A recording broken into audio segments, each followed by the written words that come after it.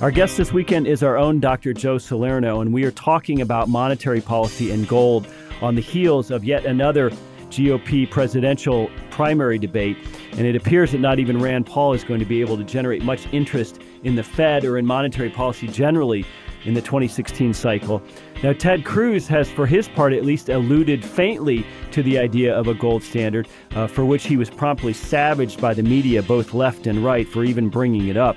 But as Joe and I discuss, a gold standard is hardly something that needs to be imposed on anyone. It's something that can develop in the marketplace on its own, and it can develop alongside competing currencies. In other words, gold could be used as money in America alongside the U.S. dollar. We also talk about how the Fed's interest rate targeting and really the entirety of its open market operations only serve to obscure what's really going on with the most important metric, which is the money supply. And finally, we talk about how to sell, like Ron Paul did so successfully, some form of anti-Fed populism to the general public. So stay tuned for a great interview with Dr. Joe Salerno. Dr. Joe Salerno, welcome back once again to Mises Weekends. Last night we had yet another GOP primary debate and not much talk of the Fed or monetary policy, though I do notice that Ted Cruz has at least alluded to a gold standard in some of his public statements. And of course, he's been savaged for it. Let me give you sort of a representative criticism. This is from the New York Times a few months back, and I'm quoting them. "Tying the dollar to an arbitrary quantity of shiny metal binds policymakers' hands, robbing them of their discretion to act. The central bank can't adjust the money supply to counteract crises or prevent them." So give us your thoughts on this kind of criticism, which we hear so often with respect to the gold standard. Right. They're very fearful of gold. There's an orophobia, which is the Greek word for fear of gold out there. And the left exploits that.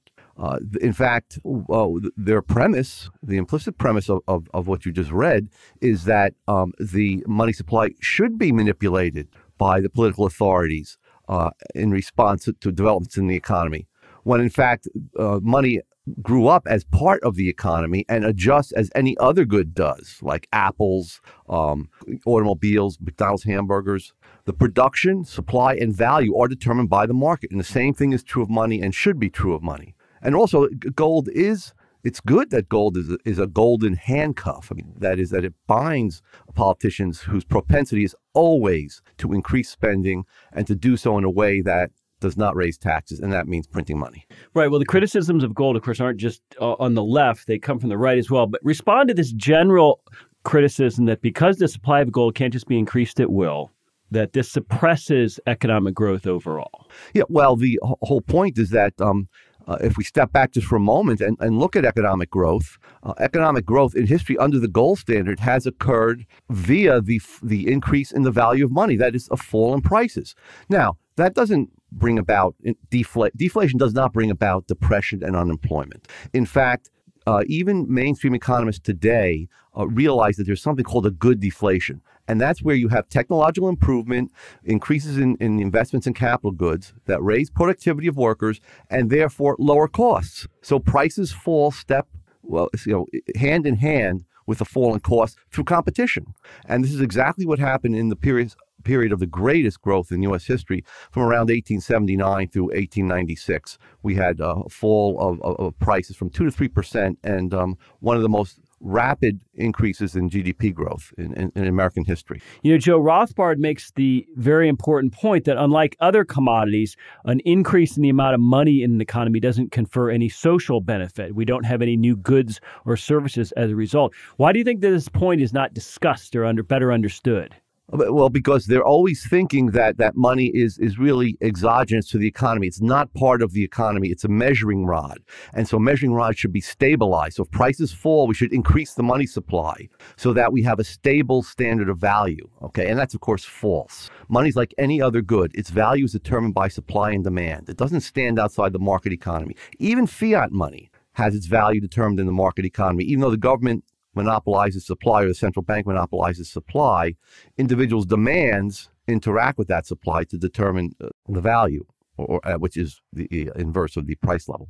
We always hear this fear that Austrians in particular would want to impose some kind of gold standard on the economy, when in fact, We would just like to see gold operate as one kind of money available in society, and gold has evolved over millennia as a popular form of money. It doesn't need to be imposed on anybody. Right, exactly. It took, as you said, millennia for human beings to hit upon something that is the means of or let's say medium of exchange that is least bad. I mean, gold is not perfect, but gold does combine those qualities in a good that you want for a medium of exchange, durability, and so on. You know the whole list. So gold, when we say restoring the gold standard, we just mean restoring market money, restoring the power of the market to determine the value, the quantity, and even the composition of money. We don't necessarily believe a gold standard is going to always be the money. I mean, we would be willing to, if the market chose silver, that would be fine, or some other commodity. But why couldn't we have a world, as Ron Paul suggested, where we truly have competing currencies, where governments continue to issue fiat currency, which is used, where some sort of gold-backed currency is used, perhaps where a cyber currency like Bitcoin is used, and just let the marketplace decide? Yeah, I agree with that. I think that's the first step back to a sound money. We have to see what the market chooses, what individuals choose, and individual businesses and households decide to hold and use in exchange. So yes, let's allow full competition. Get rid of all taxes, capital gains taxes, sales taxes, excise taxes on gold and silver, and allow them to compete on an equal footing with not only the U.S. dollar, but other foreign fiat currencies. But let's have open competition. Now, in 2012, Ron Paul managed to have success in making monetary policy a populist issue. It seems that neither Rand Paul nor Bernie Sanders have had as much success in bringing monetary policy into public debate. If you were advising a presidential candidate, how would you tell him to talk to the public about monetary policy? I would suggest that they point out that monetary policy is now being made by unaccountable bureaucrats whose appropriations are not whose budgets are not determined by congressional appropriations, who have no oversight. So I think the first step, and it's a step that right and left can unite on, is to reestablish constitutional money in the sense that Congress now oversees the Fed. I think the so-called independence of the Fed be taken away, and that it be folded into the Treasury. And then that's the first step back in a populist program back toward a gold standard. You would still have fiat money, but now the Fed would not, as part of the Treasury, the money would simply be printed up to pay for expenditures of government. There would not be this arcane process of money creation that goes through open market operations, goes through the credit markets, and actually distorts interest rates. This would if Congress controlled money, then there would be no distortion of interest rates. They simply print up money when we had deficit. This was an old plan put forward by Milton Friedman, and I don't think it's the end all and be all, but it's only the very first step back in a populist program. So it's not that you advocate some form of neo-greenbacker position per se, but rather you see some incremental benefit to bringing transparency to money creation from this kind of system in the Treasury. Yes. Incremental, yes. But Joe, as you know, not all the criticisms of gold and its role in the economy come from the left. We also have people on the right and libertarians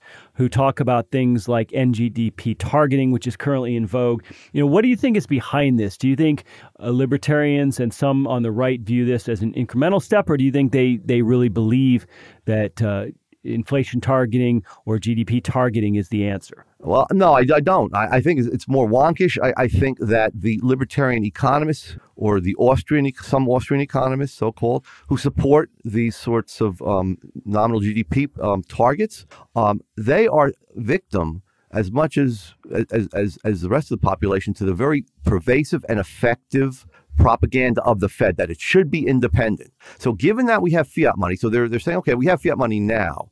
The best that we can do is to have the Fed target follow some rule, target GDP or nominal GDP or whatever it is. Whereas my view would be, no, the first step is to get rid of the independence of the Fed.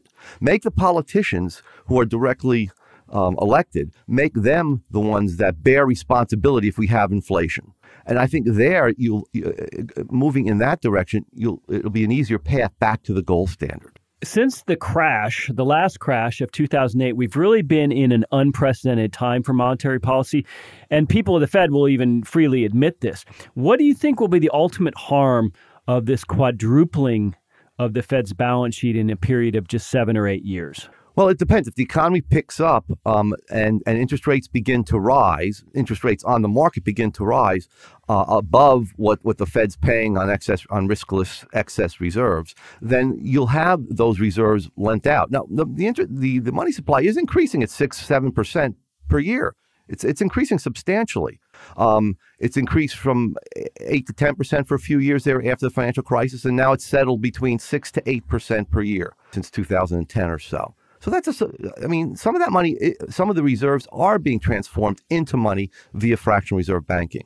And the problem is, if indeed we have a movement upward in the economy, the banks will then begin to loan out more of those reserves, and the rate of increase in the money supply will be greater. And then the Fed will have to begin to unwind its position, will have to reduce its balance sheet.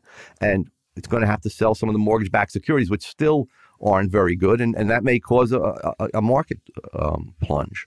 Joe, do you think Janet Yellen is a true believer, someone who always thinks that there's another round of QE or interest rate lowering, or do you think she understands on some level that there are limits to what the Fed can do? Yeah, I think Yellen is somewhat of a true believer. She's worried, but yet if you read her statement after the last Fed meeting, basically she believes in a very crude type of Phillips curve. I mean, she doesn't think that the increase in the money supply is what causes inflation.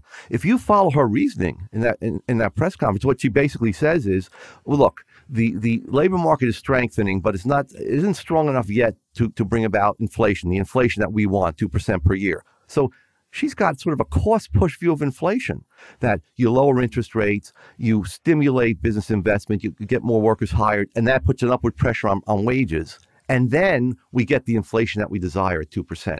She doesn't see any sort of connection, or at least she didn't state one, between the increase in the money supply and an increase in prices directly. So they've really regressed in the last few years.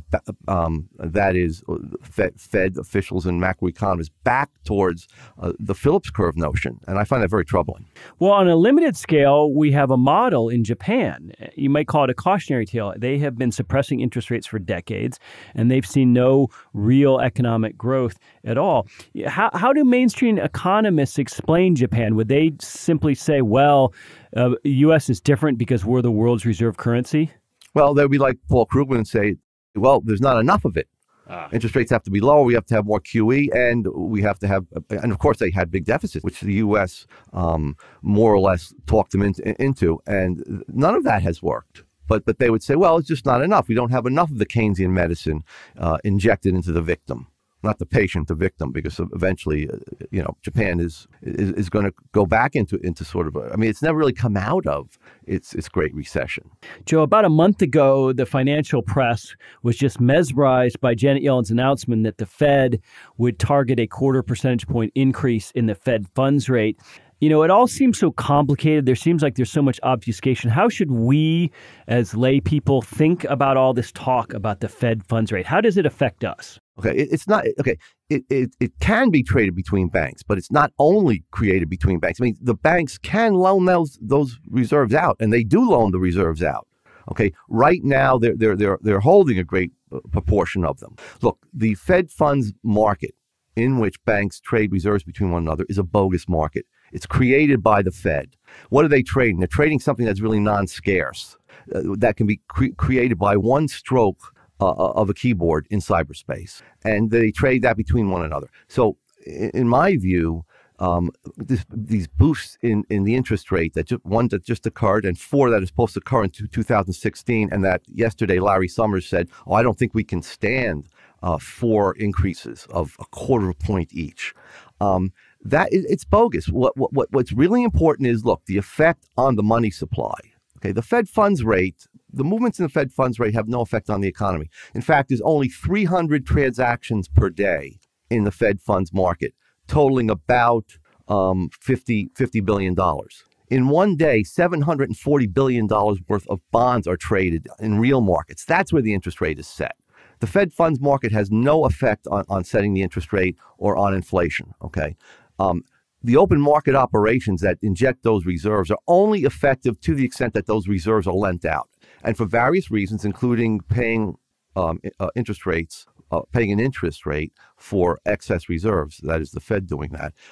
Those reserves are being stopped from getting injected into the market and multiplying into an increase in the money supply. So we're focusing on the wrong thing, is my point. But to go back to the Fed's balance sheet, I mean, it is unimaginable under any kind of, let's say, gold standard system that the Fed would be able to quadruple its balance sheet over a period of about 7 or 8 years. Do you think people really understand how unprecedented this is and what kind of environment the Fed is trying to operate in? Yeah, it's completely unprecedented. Absolutely. Under the gold standard, all the base money, all the gold that has been mined is still in existence, except for that has been used in industrial uses or been lost at sea. So the production of gold in any given year is a very small proportion of the so-called monetary base. So inflation, if there is any, is extremely moderate, and usually there is no inflation because the amount of goods and services in a dynamic capitalist economy is increasing at a greater rate than the influx of new gold. Joe, one last question for you today. Apart from lay people and the general public, do you think economists really understand how unprecedented our situation is and how dangerous what we fear could be an unraveling of the U.S. dollar really is for the American economy? No, I don't think so. And I think it's being obscured, and it's being obscured through some of the language that is used and the focus on the Fed funds rate rather than on the money supply. This focus of raising the rates. OK, well, look, if there's no change in the money supply, that has no effect on anything, raising the Fed funds rate or lowering the Fed funds rate. It's the reserves that actually are lent out by banks that then bring about an increase in the money supply and potential inflation. And at the same time, of course, distort interest rates. Because when the banks lend the money out, the only way they can get additional borrowings is by lowering the real market interest rates. And then that gives entrepreneurs the incorrect signals, and then they begin to overinvest in so-called capital goods. And then we get a distortion in the real economy that needs to be liquidated later on via recession. Well, I don't think we're going to get this kind of technical discussion in the remainder of the 2016 GOP presidential debates. Joe Salerno, thanks so much for your time. Ladies and gentlemen, have a great weekend.